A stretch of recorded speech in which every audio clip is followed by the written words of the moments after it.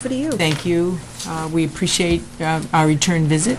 It's always a good opportunity for us to share where we are and where we've been this past year, and also where we see the district heading. And I think it's a wonderful venue for us to begin that work.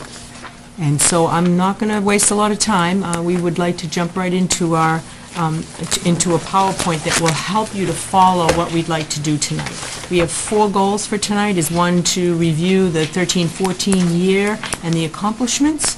We will also do our financial review of 13-14, giving you an idea where we stand at the end on June 30. Update you on what we're up to this year and the projects and so forth. As you know, the budget's all set and approved, so we're working on that now.